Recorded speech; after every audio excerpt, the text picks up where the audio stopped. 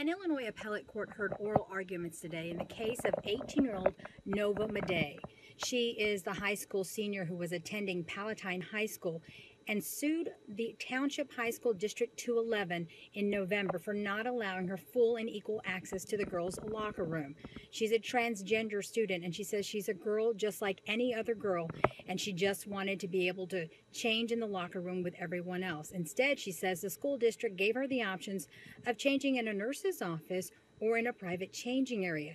The ACLU says that violates her rights, and so they sued the school district. But a Cook County judge ruled against Nova Madej and said that the school district is only required to allow access. So now the appellate court is taking up their appeal of that decision.